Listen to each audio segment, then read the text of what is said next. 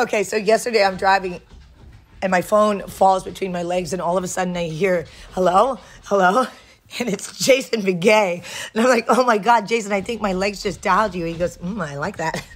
Well, enough about you. Did he say anything about me? Oh my God. We're better together with Ann and Heather. Hi, everybody. Thank you for listening to Better Together with Ann and Heather. Welcome. You're about to listen to our interview with Jason Beghe. I was a little bit smitten with him, I think. I know. He's so cute. I think he made me blush. And I couldn't have ever admitted that on set. I think I would have been sued for harassment or something. But just a cool guy. Just so beautiful. And if you listen to this interview, you'll find out how the most unlazy man in Chicago calls himself lazy. That's right. Which is hilarious. He talks about how he got David Duchovny into acting. Talks about Scientology with a very unique perspective. Yes. Something he's not involved with anymore. And how we become the driver of our own car. So please listen to our interview with Jason Beghe. My friend, the incomparable Jason Beghe. You are a singular voice. You are a man of deep and thoughtful word. And I have to say, I'm so happy to introduce you to Heather. And Heather, I have some news for you because we are popping Jason's cherry today in a way that may not be what you normally think of. This is your first podcast, my friend. Is that correct? We couldn't be happier. Well, welcome. Yes. Jason Beghe is an actor and a producer. We all know him as Sergeant Hank Voight from Chicago PD. He's played that character on 5 different shows. He has an entire body of work, way too many to list, but some of his highlights include Thelma and Louise, G.I. Jane, Law and Order SVU, and if there's the word Chicago in it, most likely Jason has been on that show. Chicago Fire, Chicago PD, Chicago Med, Chicago Justice, Chicago Hope. So we welcome Jason into the Better Together fold. Oh, welcome. I guess we could call you Mr. Chicago. Hi, Jason. Hi, dear, my darling. I think you are in Chicago and have shared. It's different weather there in Chicago, is it not? Yes, it's brisk. It's, yeah. I mean, I wish I could take you outside. I mean, there is like frozen mountains of snow. Oh my God. So Jason, let's just jump in with a celebration of what you have done for the city of Chicago, but nurturing a cast into the tremendous success of 8 seasons on Chicago PD. Can you tell us a bit about how that happened? It's so difficult to wrap our heads around being able to do a job for that long a period of time with such success as you have. How did that happen for you? Well, it happened. It's a kind of I mean, do you want the short or the long? We want the long, man. We're here to talk to you. The long version, it's interesting is, both when I was a kid, I used to go to Chicago all the time because my parents grew up here and their parents were still here. So when I was a little boy, I'd go from New York to Chicago. So I have all this kind of roots here in Chicago and Illinois. And, but I grew up in New York and my grandparents died and I lived my life and I became an actor and all this stuff. And I got this call. My mother had just died and my father was dying. He was, dying of a broken heart. Or no, and he had just died too, actually. He died like a couple months after my mom.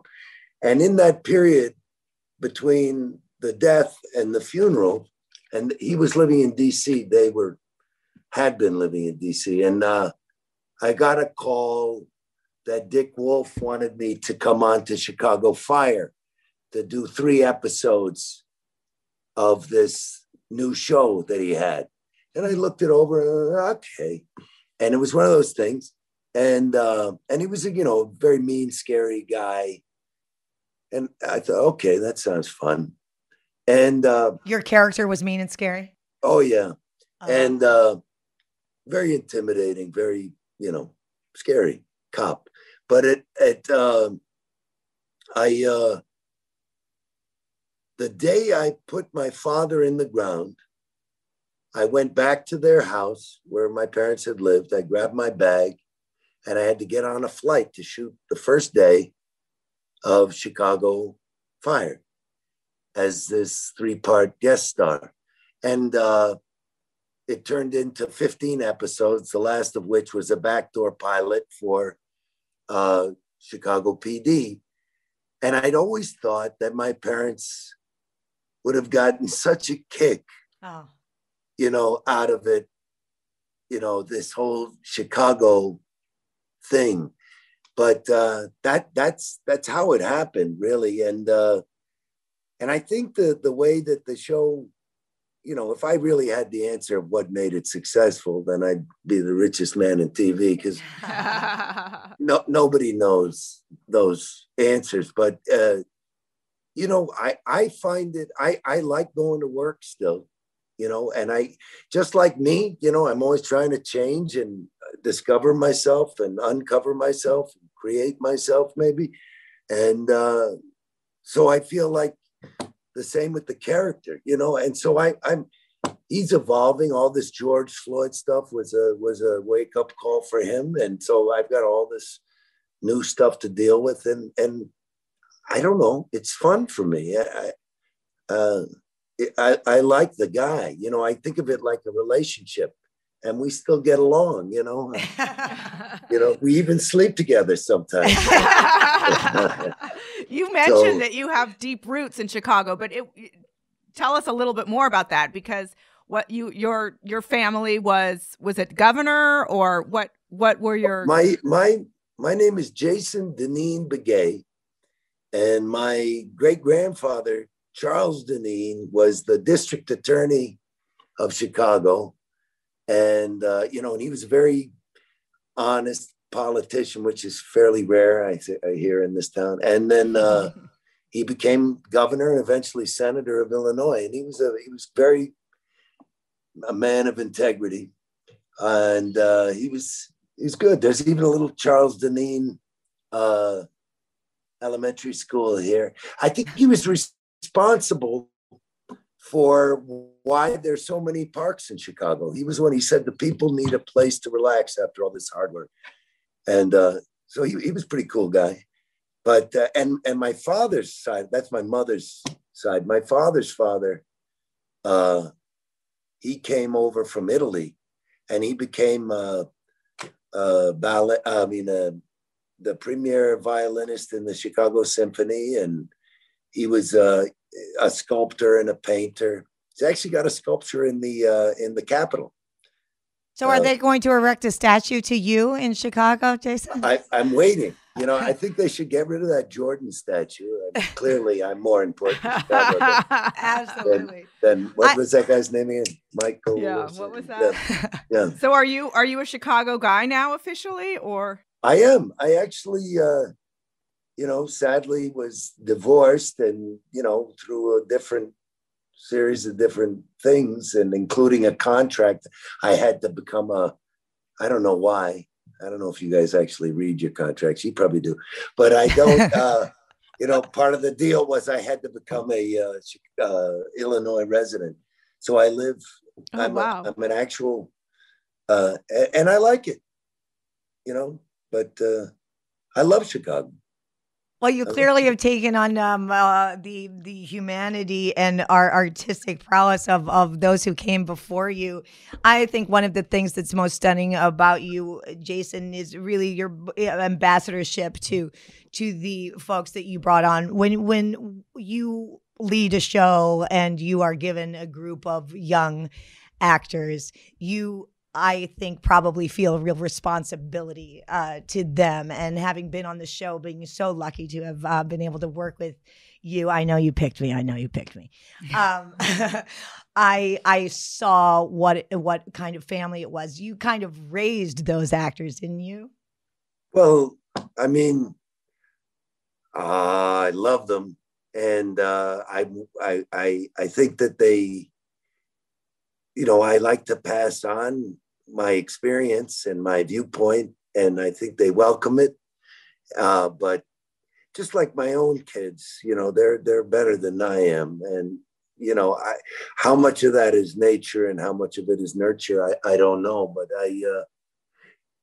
one of the things I thought when, I didn't have any clue about how to be a father.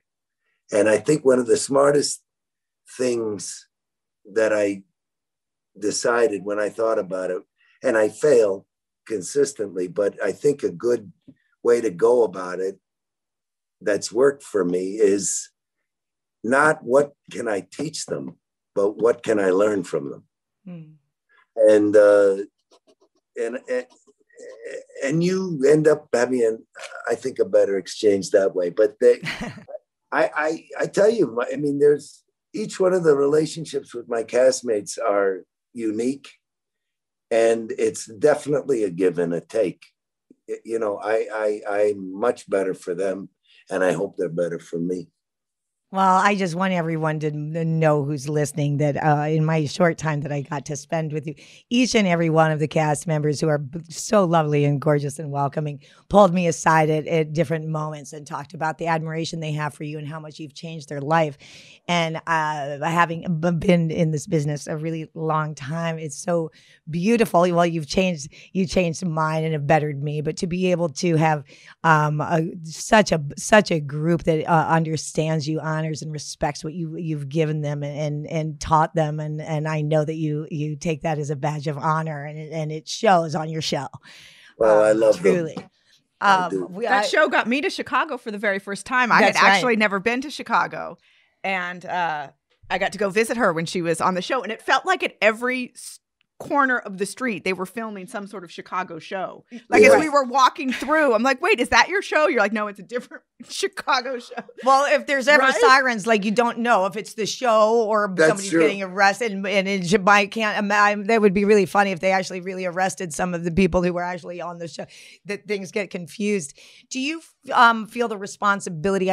We spoke a little off camera about this, but the responsibility of what's going on in the world around you, certainly in Chicago and the story, but you're a cop show. Do you take on the stories and what has changed this season for you? That do you feel the weight of it? Do you get involved in the storytelling of it? How does that work out when there's such volatile things going on around you and in the press? Well, I know that the producers and the network were nervous.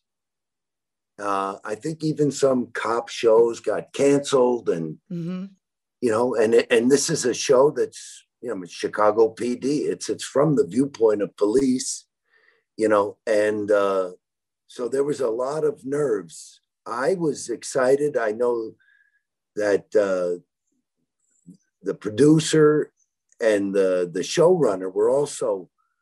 We thought it was a wonderful kind of opportunity, and we were ready to jump into it. But we've been dealing with race issues within the police department and race issues between the department and the community for a few years, really.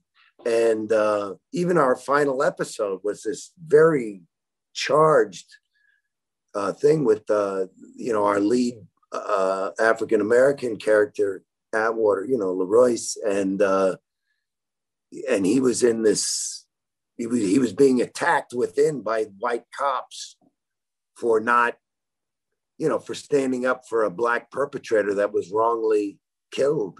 Right. And, he wasn't going to toe the line, which is, I guess, kind of par for the course. And it's a whole interesting, so we try, on the show, one of the things that we do is try to live by the mantra that everybody is right. And so if you can, the racist is right. From his viewpoint, I got to do this. And we try to get into maybe how somebody got there. So we try to show what is, and hopefully people can watch and make their own decision about that. But clearly, because of what's going on, all of our characters have had to adjust. And my guy is, kind of very savage and very my way. And, he doesn't self-reflect. He's extremely like in this moment, just hungry, eat, but he has a lot of, integrity and honor. And so here he is having to, second guess himself. So it's been an interesting thing. He never questioned, I'm going to fucking do this, because I'm going to save that little girl, but I'm going to break all these rules and crack this guy's head because it's, this guy's a piece of shit and this is a 12-year-old girl. So he doesn't think about it. So now he's forced to, so that's interesting and fun, and I started the season, we obviously also had this minor pandemic. And, I don't know about you, but it really hit me in the knees at first because I was in the middle of shooting, and you know what that's like. And I was in episode, I don't know what, 20 maybe out of, so I'm like at the last half mile of a marathon and I'm going. And then all of a sudden, boom, you're done. And I'm alone in this big apartment. And I started having a weird emotional things. And then, I started looking at what's going on and I thought, oh, this is good, and I tried to kind of lean into it. I figured like, okay, my character's knees are going to have to hit the ground. Let me see if I can find a way to, take a look and experience things that might not be that comfortable for me. So, and that's the cool thing about acting, it's like, there's always an opportunity to rip off a piece of bread and get all the gravy off the plate, when there's no bad feelings. It's just they may be uncomfortable, but, it's just a cool color that I now have to paint with. Well, we're going to take a quick little break. And when we come back, we're going to hear what makes Jason uncomfortable if he is a rule breaker himself and what got him to the glorious role of Voight when we come back. We're better together with Ann and Heather.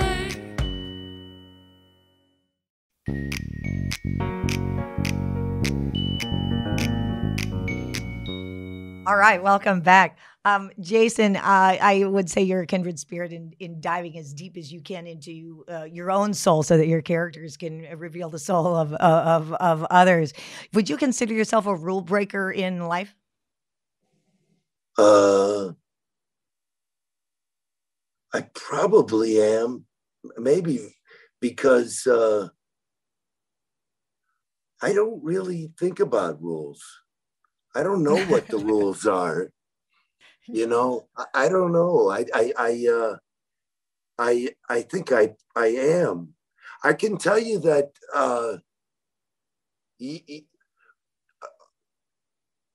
interestingly, I grew up in the 60s and 70s and started in the business, in the 80s.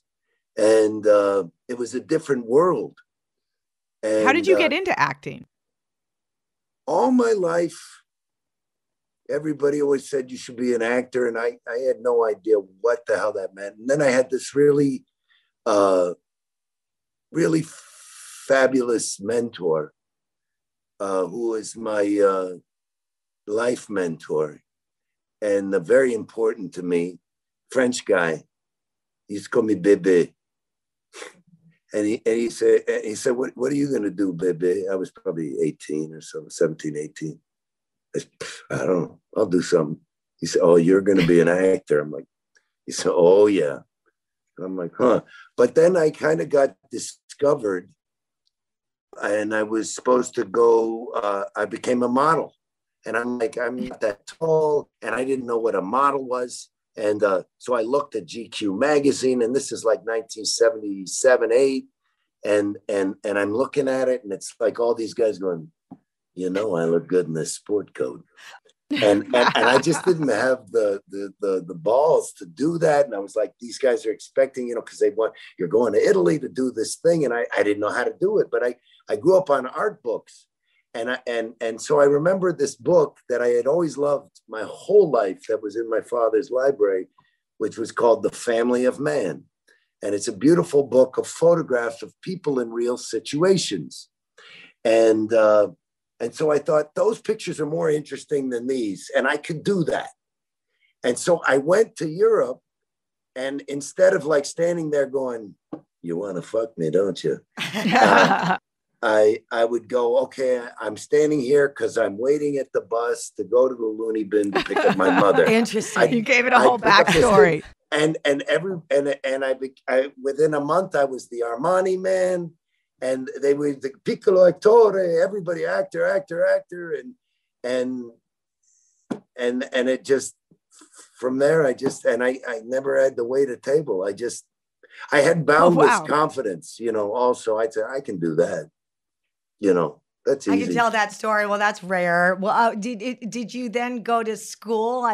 We've heard a bit about your New York days and maybe those the gentlemen that you used to hang with. The gentlemen, a lot of people. Well, did you go back then from modeling and go to acting school? To New York after a couple of years in Europe, and I went and I studied. I actually knew this guy who used to date my sister. He's now a very big time lawyer. He was the assistant district attorney of the Bronx at the time, but he became a big model. Rudy Giuliani, is it? And I ran into him, and he says, "I want you to meet my friend Antonio." Oh, that's how I became Oh no, but he was. Holy shit! I just realized something. This lawyer, Ed Hayes. He's why I became a model, because he introduced me to Antonio, who was the greatest fashion illustrator of the time, and he introduced me to Bruce Weber, and boom, and then but I asked Ed Hayes. I came back and I said, I'm thinking about maybe everybody says I should be an actor. What class do I go to? And apparently he asked Robert De Niro, who was my favorite actor at the time, maybe still, I don't know. I certainly love his work and him, but, and he gave me the name of this guy, Win Handman. And I said, okay. And they were all working actors. And so I met him and he said, pick a scene and do a scene for me. And I remember my best friend, David Duchovny, who was, just my buddy at the time, he wasn't an actor. I helped him make that decision. But we're going over on the crosstown bus and I'm doing this scene. It's a monologue from Sam Shepard, I think it was. And I thought it was really fucking serious and I'm doing my best and we're working it on the bus, I'm making sure I know my lines and he's waiting for me outside and we're going to go do whatever we do. And I go in, this is a great experience. So I go in to do my serious fucking monologue for Win Handman, and he's fucking howling.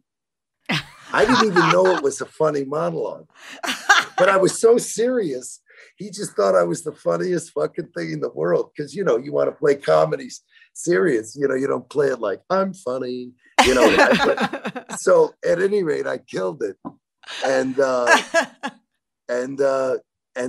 then I, after my first scene, which was Holden Caulfield, he assigned to me with Kim Greist, and they were all working actors. Everybody thought I was great, and they said, and so I said, "Oh, thank you. Hey, I think I want to try this. Can I meet your agents?" And I signed with ICM. Did you ever think that your dreams of acting would lead you to be a paraplegic on Everwood and meet Anne Heche? I knew from then on. It's been like a slow descent.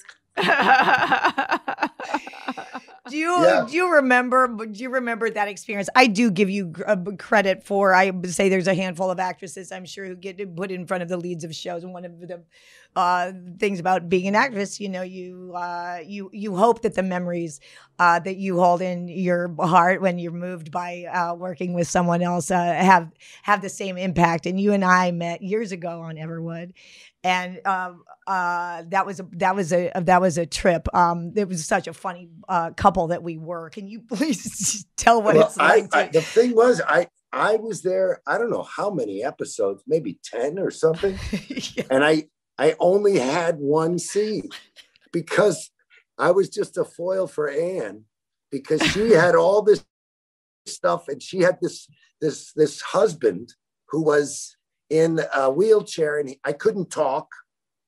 I couldn't do anything. It was this is what I did for 10 episodes. and so there I was, and except for I do remember there was a flashback memory, and we had one scene, and you were in the tub, and that was definitely a highlight. Oh, that's funny. It's one of the most difficult things to do. Like, Treat Williams was the lead of the show, and it was for lack of better term, somewhat moralistic. The show, beautifully written by Greg Berlanti, didn't give you any lines. But it's, it's hard enough to go on a show and be a day player, basically, which is what I was. And then even more difficult when you're put into a wheelchair, and this poor guy has to watch the way they're justifying Treat having a love interest is that my husband's paraplegic, so it's okay if I flirt. I'm like, the whole thing is so wrong. Yeah. But of course, you and I got along great. Fun. I just felt so perfect. It's just our friend where friendships blossom is incredible. But speaking of our moralistic selves, I know you took a spiritual journey in the time that you were growing as an actor, and everyone knows you as Voight, but the body of work that you have behind you, and so many characters. I also would be remiss if we didn't talk about your spiritual journey a little bit and choosing to, how did you choose your spiritual path that people have talked about with you going into Scientology? And do you mind talking about what that choice was for you and when that came up in your life? Well, that was again, like, I feel like my life has always happened to me.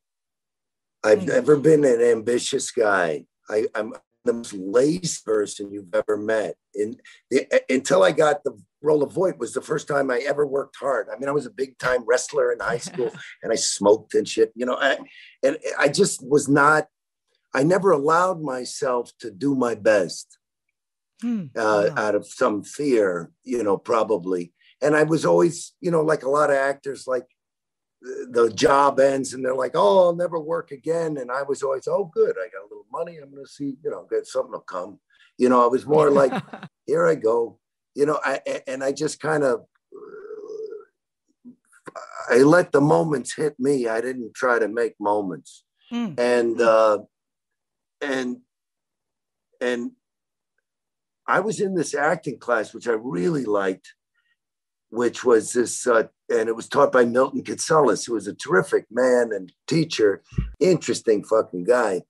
But he was a Scientologist, which I don't give a shit about, because people sometimes say, hey, who do you study with? And I say, oh, Milton. They say, isn't he a Scientologist? I go, I heard he was. He never talked about it. So I was in acting class, and Milton, from time to time, very, perceptive guy, we'd be in the class, and he stopped the class, and he was pissed off, which was happened maybe once a month. And it was like, because now it's a monologue for an hour, and I just want to watch scenes and do some shit, and he's going on about, you motherfuckers don't trust me, and I know I'm not here to audition. And it was like, oh no. And I'm sitting in the front row, and after about 20 minutes of this, I'm thinking, who is it back there that doesn't trust Milton? Just change your attitude. Let's get the class, and and then I start thinking, I go,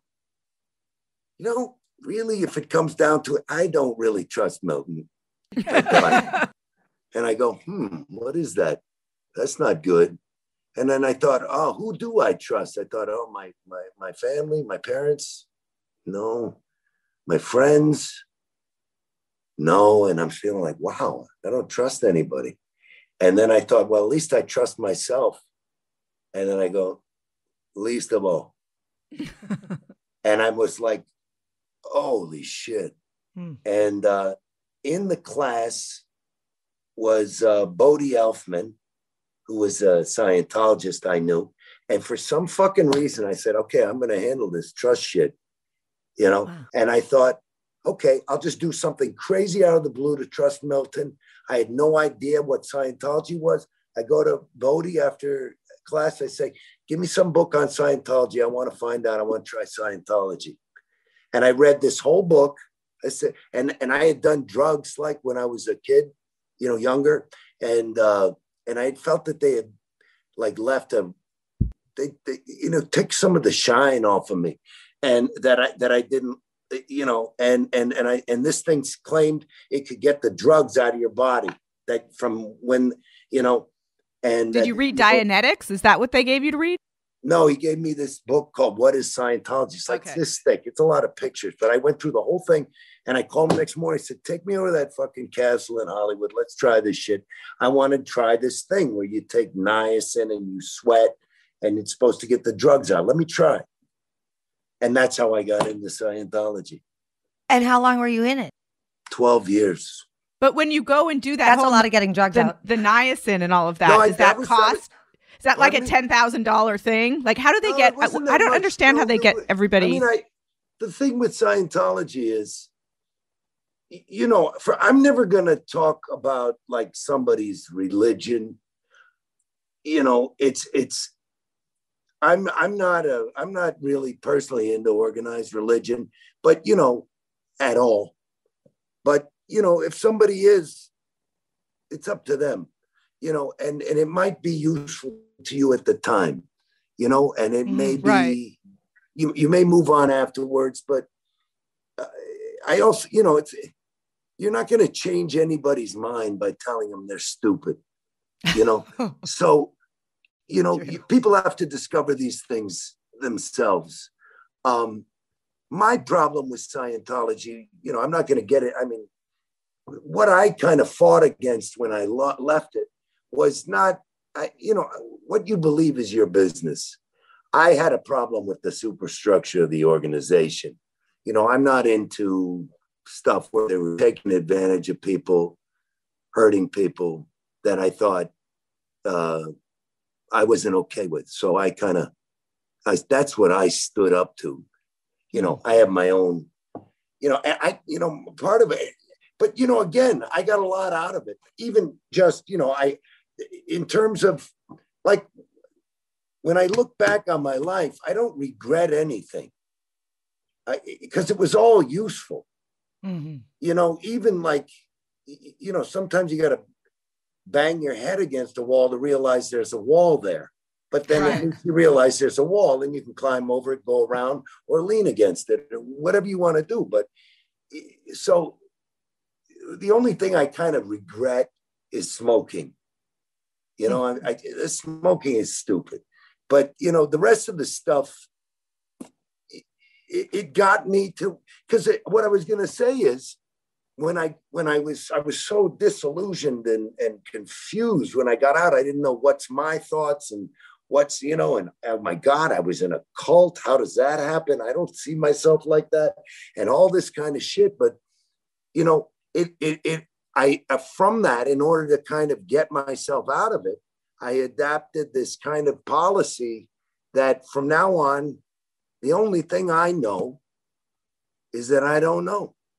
And so, because I had to like think when I'm reacting to something, is that my reaction? Or is it something I've adapted from Scientology or from school or society or mom and dad or what? Because I feel like my whole thing is that the best thing you can be is you, and we always try to get to be somebody else or be a version that we think is better. But you right fucking now is perfect. Doesn't mean there's not room for improvement. On the improvement note, let's take a little bit of break, and we'll come back with Jason and dive into one of the things that he is best at, which is being a father, and ask him about that a little bit. Oh God. We're better together with Ann and Heather.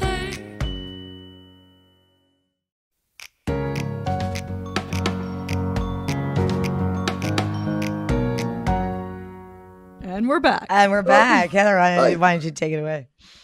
Yeah, talk to us a little bit about your kids and about the struggles of working from, Chicago, and you know, I think that's a thing for any actor. I know I've seen Anne struggle with it when, you know, you have to leave your family oftentimes to support your family. So you want to talk a little bit about that?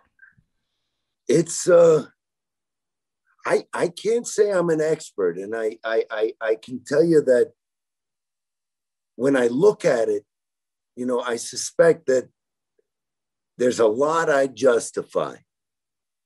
And I don't know if it's a valid justification or not, you know, but I because of Scientology, I have this job, you know, because when I left,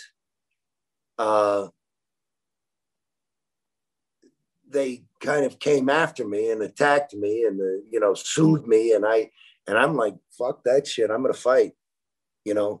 And I fought and, you know, and they draw it out, and their whole plan really, and it's even written in their policy, is just to, you know, they don't have to win the lawsuit. They just want to ruin you. Right. And at any rate, I was too stubborn to do that. And it just didn't seem right. But then all of a sudden, for the first time, I'm like 50 years old, 50 something. And for the first time in my life, I'm like broke. And I thought, oh shit, I got to get a job. I got to get a series. Wow. You know, and I was hoping to get a series like, you know, be like number 8 on the call sheet. Cause you know, I tell you, I'm lazy, you know, so I started like focusing on acting. But from that, I actually started really focusing, like working hard, because I'm capable at it. I knew I was good at it, but I just never. And it was when I turned 50, because I probably left that organization like 48, 49, something like that, I guess. I'm not good with timing, but when I really started to attack my own life and you know, that I have to make money, and to do that I have to act, so I have to, you know, I got engaged in it.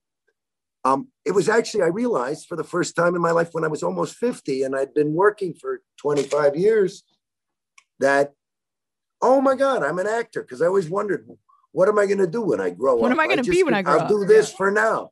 And I like acting. And so I really started to kind of really, I mean, I knew that's what I did for a living. I wrote it on my tax return, but I always felt like, you know, what am I really going to do? You know? And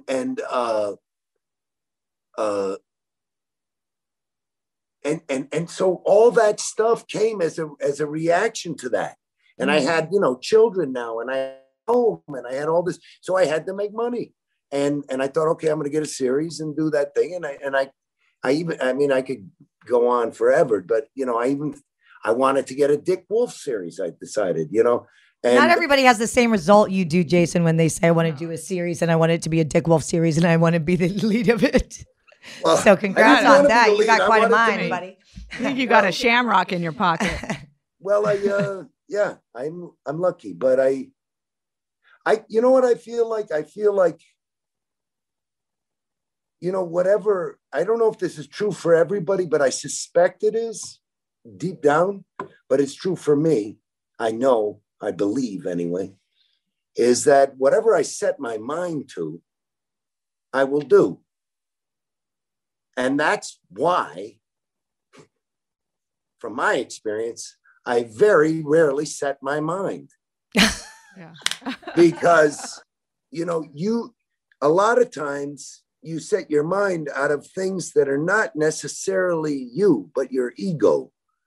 You know, oh, I want to be famous, or I want to, you know, this fancy car, or this kind of a love life, or whatever. And you can do that, but you don't realize that it's the cause. So I try to get out of the way of what I want, you know, and be open to what I want, you know. Yeah. You see? I don't think you're lazy. I just think you streamline your energy in the right place. Well, no, I'm not lazy now. Fuck, I work my ass off. Yeah, I mean, I don't know if everyone knows, but being the lead of a 1 hour drama is most likely the most difficult job in acting there is. It's a 17-hour day trek through the week, and by the time you get to Friday and it's 4 o'clock in the morning and you're getting off set and your eyes are bleary and bloody from not only from the special effects you guys have on Yeah, that's set, right. Oh, but the amount of work and dedication you put in, and that comes with sacrifices, and you have to take the jobs where they come. And Jason was living in Los Angeles and had a family, and you have 2 sons, and the sacrifice that you make is, well, shoot, I said I want a Dick Wolf series. I forgot it was in Chicago. I guess I gotta go. See, there's always and that give and take, and I was lucky enough to be with you at a moment where you were able to take a break and celebrate your children. You took them to Mexico, as I recall, and got. I think I'm going to take some credit for encouraging you to spend some of your fucking money. Like, what is wrong with you? Go. I mean, why are you living in a hovel? And what? I'm going to take responsibility for you actually purchasing your property. Yes. But the heart of the parent never changes from wanting to be able to have done both, be there every day for their kids and work, and you just can't. And that trip, I remember, was kind of life-changing for you, and has created a deepening of our friendship through that journey with your sons, and how excited you were. And I'd love for you to talk about your sons a little bit, and Bear, and what has happened in the last year that you are celebrating now. Well, I have 2 boys that are.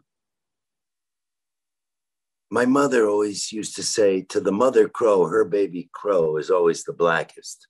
But I'm very pleased with who they are as human beings. They're good people, and they're empathetic and decent, and I'm excited to see how they unfold.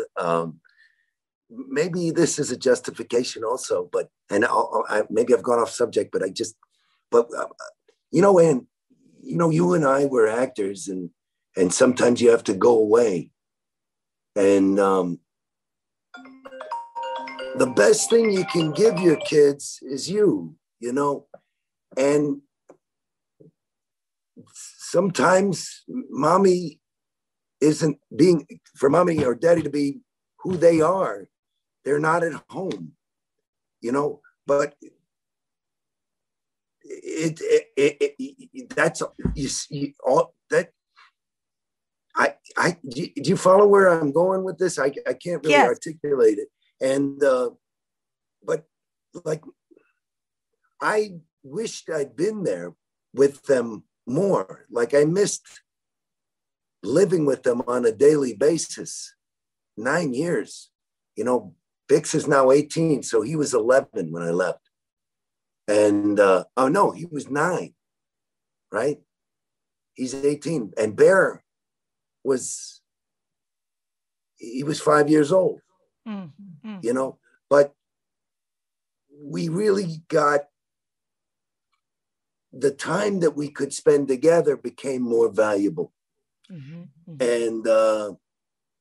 it's interesting, like, I think where Ann is going is that, and there was a divorce, and that was not fun for any of us. And I was always worried that it was hard on my kids, so I tried to what can I do to ease the pain, which is, but what an honor and what a kind of joy. But Bear, my youngest, for the last couple of years has been adamant that he wanted to come to Chicago and live with me and go to high school here, which seemed an impossible dream. And largely because of his charisma and kind of setting his mind to things. Wonder where he got that from. Yeah, but it kind of miraculously, 2 weeks ago he moved here. He's finishing off 8th grade here, and we're applying to school, and I feel very confident that he's made the right move for him, and it's certainly the right move for me, because after 9 years you get weary, and I frankly feel like I'm good for another 100,000 miles right now. Wow. And you need somebody other than yourself to, take in that apartment and how huge it is, your beautiful new space, which we can see a little bit of how gorgeous. I was there the day that you purchased that, and I was so excited for you. I don't know why I kept wanting you to spend your money. I was just like, come on. No, but you were right. If I get back on this show, I want to see your apartment. But no, but you know what though? It's you were right. You were right. I needed to. What did you say to him? No, what did she say? Listen, Heather, I lived in a very small furnished apartment that had been a cop's apartment. And I moved into it sight unseen before the first season. So you were staying in character even out of. Well, I don't go out. Yeah. And Ann will tell you how busy it is. And if you don't go out, you really need a nice apartment. Well, you know what? And, my therapist was like, Jason, you got to move, and Ann was right. And the vacation and all these things, you're completely right. They were things that I needed to do. And I just, I'm happy I have. And like, I have a wonderful space. And Bix, my older son, he got on the red eye and he arrived here this morning. Oh, terrific. And my brother and his husband are coming over for dinner any minute. And we're going to have a little family time, and I'm just like happy. You're just beaming. You are just beaming from ear to ear. And I'm so grateful to see that. And we want to end with a little prayer, as I know that Bear is applying to my alma mater, which I cannot believe, St. Francis W. Parker, and it changed my life. And one of the first stories I think I told you in the freezing cold in Chicago when we were shooting was that Francis Parker had saved my life. I was discovered there. Well, you walked for those of you who don't know the story. She walked into Francis Parker and said, "I need to sign up for high school," and the headmaster said, "Well, do you know that this is a private school?" And Anne said, "Well, what's a private school?" And they said, "Well, it costs money." And Anne said, "Well, I don't have any of that." And she walked you down to her office and said, "Let's sit down and talk about it." And she gave you a full scholarship. And when you think about, how things line up, when you were talking about, had your brother not dated that lawyer, who knows where, when you see the course of your life, that was one step that, and then look, you got into acting, of course, because you were discovered in a play at Francis Parker. And then your nieces and nephews all went through Francis Parker and now have, these beautiful artistic careers. And let's hope Bear does that same walk. And I got a feeling. Well, I mean, if they don't let the most Chicago-y guy in town's kid into Francis Parker, let's be honest, I think Anne H. might come for them. That's right. Jason, it has been such a pleasure to have you on. One of the things that we do on this show is to ask a little bit of we're doing a special thing with our guests that will be its own separate and its own show. But do you want to talk about our generation? So we think that I love your hair, Anne. I love your hair. I just cut it all off. Thank you. Love it. Oh, thank you. It. Go ahead. What thing? Okay, so to get advice from somebody who's just gone through the generation. So in other words, I'm 50, so I would give advice to somebody in their 40s. So like, what advice would you either give to yourself or to somebody a decade below you? So that would be you, because I just turned 60. I'm listening. Oh, happy birthday. Well, That's the first time she's ever admitted she's 50, Jason. I don't know what you bring out of people, but honesty, it is the first time she has ever not said that she's in her late 40s. So I want to say congrats. So you popped her cherry. She just for the first time admitted she's 50. Thank you, Jason. Well, you know why I admitted it? I'm going to say it all day. I'm going to say it all day. I'll tell you why I said it, because I didn't think they aired this part of it when we're talking. There you go. Yeah, she's going to tell our producers to cut it. I don't care. I'm fucking 50. So what is the advice that you would give to Heather, Jason? Well, you too. You're 51, bro. I know. See, she has to call it out that I'm older. Let me see. Like, what would you like to have known 10 years ago? I'm afraid I'm going to disappoint you. Doubtful. I can definitely say you've never disappointed me once. I don't think today's going to be the day. You know, 50, 40, 30, 20, 10, birth, death. It's a life. And hopefully, and I imagine that this is true for you. That's my strong feeling that, you know, you're on a journey. And, you know, there's years that go by. We measure it in time, you know, but the only thing that, you know, the real thing that, you know, your body changes, you know, it starts to get creaky, and you have a persona, you know, Heather, I'm Jason, you're Ann, and people identify with me as that. But I look at that more as a car. And, you know, sometimes we get a cool car. Like, I think we all have pretty nice cars relative to other people, you know, but they break down a little. Sometimes you got to put them in the shop, and eventually you get rid of them. But you're not the car. You're the guy driving the car. And you'll get a new car. I don't know if I don't care what, you know, I'm not telling you, you know, another body or heaven, or I don't know. But I think I told Ann, you know, I died in once. So I had a bad car accident. Not my body. I'm me, and I know you're you. And, you know, that's something that is on a bigger evolution. And, you know, Heather and Ann and Jason are ways for us to interact with each other and feed us and you know. And so, you know, you obviously take good care of your car. You know, it's a beautiful car. And, you know, I imagine it'll probably be a beautiful vintage car in 30 years, you know. But the driver, that's the ticket. Makes sense? I love it.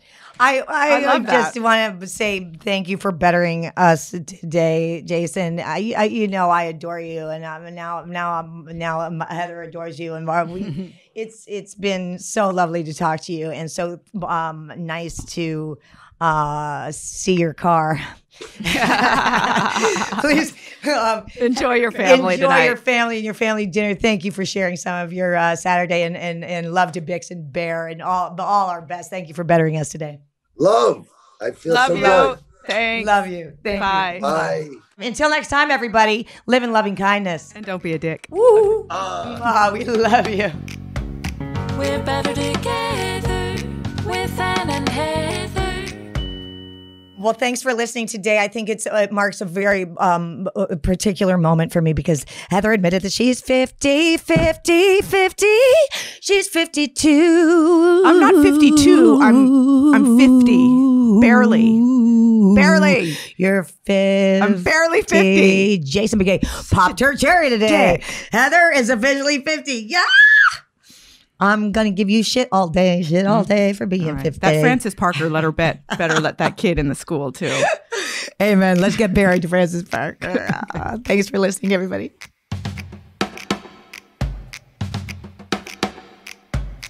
And a big thanks to our Better Together team. That's Ryan Tillotson, Sebastian Alcala. And you, Elizabeth Keener. Aw, thanks, Ryan. And, of course, Ann and Heather. We're better together with Ann and Heather. Straw Hut Media.